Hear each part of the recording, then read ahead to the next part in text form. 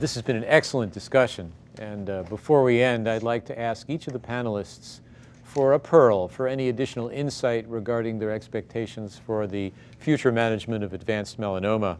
Dr. Robert Andtbacka? Yeah, I think that for us, all of us who treat melanoma patients, I think the past 10 years have been a dramatic shift compared to what we had previously. I think that we have a lot more hope for our patients now. I still think we need to remember, though, that of patients with metastatic melanoma, over half of the patients still succumb to this disease. I think we have a lot more work that still needs to be done. And also, I think that when I talk to my patients, I said there are 4 things that we want to accomplish with the therapy that we choose for our patients. We want to find the best best treatment for our patient. We want to find a treatment that actually gives them cure. We want the melanoma to go away and never come back. We also want to do this with the least amount of side effects for the patients. And I think most importantly, since we aren't have treatments yet that works for everyone, not to burn any bridges down the line. I think that's something that also I encourage my colleagues in the community as well to think about, that you don't burn bridges down the line for our patients. I think the next 5 to 10 years, I think we'll see further dramatic shifts. I think we are finally getting to the point that we may potentially talk about long-term durable responses and potentially cures for patients with melanoma. Okay, Dr. Mike Davies?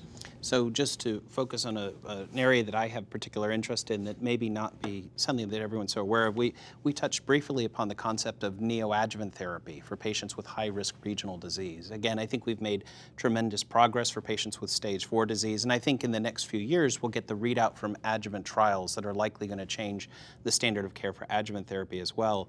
I think there's a new opportunity of potentially a new paradigm for neoadjuvant therapy, which is standard of care in several other diseases, not only because of its efficacy, but also because it actually gives you a rational way to guide what you should use in the adjuvant setting. And I think that with the new agents we have new opportunities with initial trials showing very promising results. And so I would think that in the future we may have a paradigm shift in those patients to neoadjuvant approaches. Okay, Dr. Georgina Long?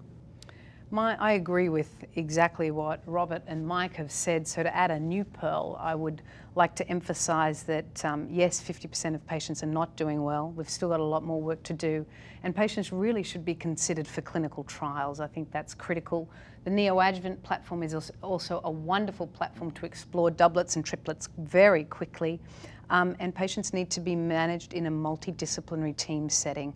As things get complicated, and although the drugs seemingly are very easy to give and there are long-term survivors, I still think those patients should be managed in a multidisciplinary team setting so that if things get complicated, they're in the right place, and also they have access to clinical trials because we need to push the field forward. We're going for cure.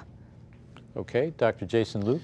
Well, and I think I'm in the position of sort of seconding what all my colleagues said, but to hit on quickly on the points is that I think it actually, maybe now more than ever, we need patients to participate in clinical trials. We have so many hypotheses that make a lot of sense that could really advance the field rapidly as long as we continue to accrue to these trials. So I really can't stress that enough, but then dovetailing with that is it's not just patients who have metastatic disease. So absolutely patients who have high-risk disease, and even patients potentially in the neoadjuvant setting. It's coming to the community through the cooperative groups very soon. This is not pie in the sky. We really need to be able to reach out and get patients from all stripes to be able to participate.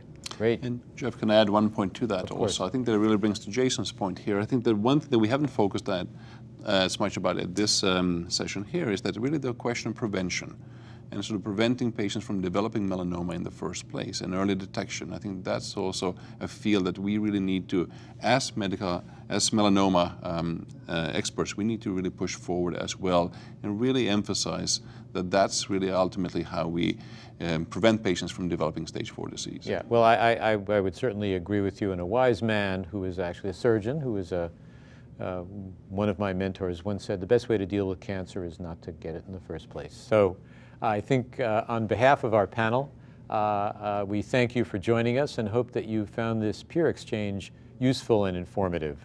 Thank you very much.